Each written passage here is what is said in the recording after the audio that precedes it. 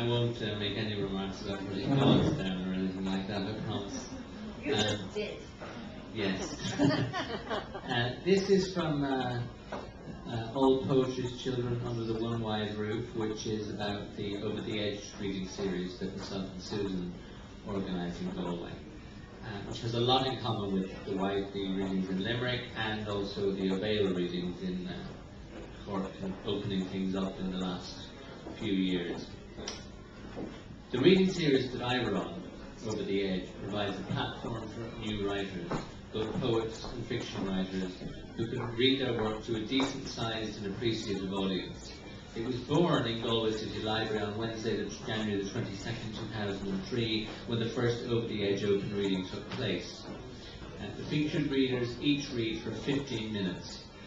If we have the Pope or Seamus Heaney, they get 15 minutes as well, no longer.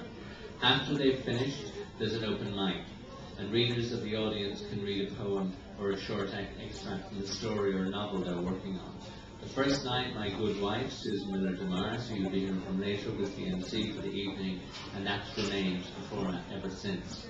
We guarantee new writers an audience for honing their work.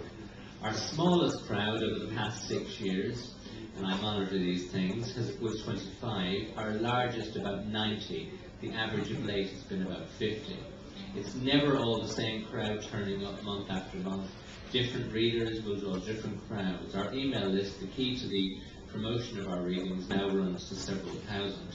At this stage, a decent percentage of the population of Galway City have attended at least one Over the Edge reading. One of the questions I always ask myself when we're lining up the featured readers for any given month is, what niche audience will each of them bring? For example, what writers group are they a member of, or whatever. My good friend Gary King thinks my experience of tiny left-wing meetings during my long years as a member of the Militant Tendency in the 1980s has filled me with a chronic fear of small crowds. He perhaps has a point. Since I turned 40, I have a good deal less tolerance for many things, and none at all for the idea that it's impossible to get a decent turnout of poetry readings. If you have a positive attitude, an inclusive approach, and most important of all, you persist, then your audience will grow. Now, the word inclusive is much abused by politicians and poverty industry bureaucrats in search of votes and grants.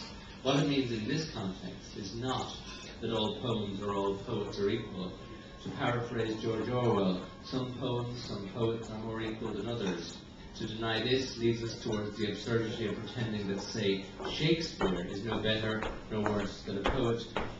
Those fledgling male poets whose only outlet to date has been to scribble their masterpieces on the walls of public conveniences around Galway City. It's not that I haven't from time to time seen some snappy lines scrawled in such places, but all things considered, Shakespeare is better.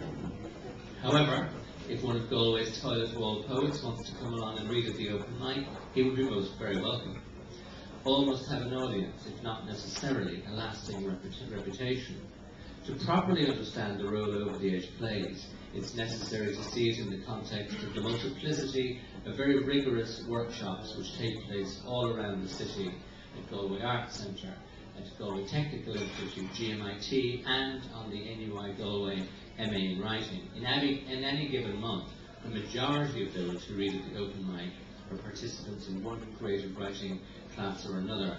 It is rarely a case of the wild, unedited jottings of some Edgar Allan Poe in the making being given a histrionic airing, although that does occasionally happen, and far more often a case of poems in which a great deal of time, thought and consideration has been invested being given their first public hearing.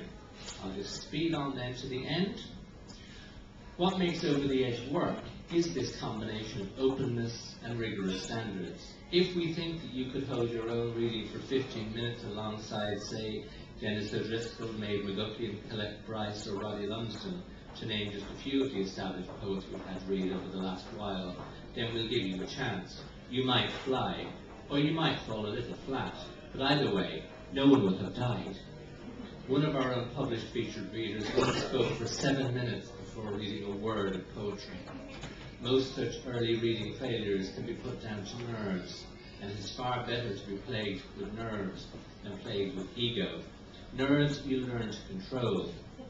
And there would be something wrong if you weren't a little nervous the first time you're asked to do a 15-minute reading with an established poet on the bill beside you.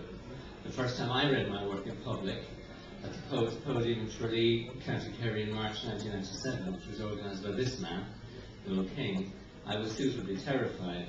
But if you're a beginning poet, an overdose of ego will be the end of you. It will make you see constructive criticism as personal slight. Others will listen to the available advice, improve their poems, and move on ahead of you.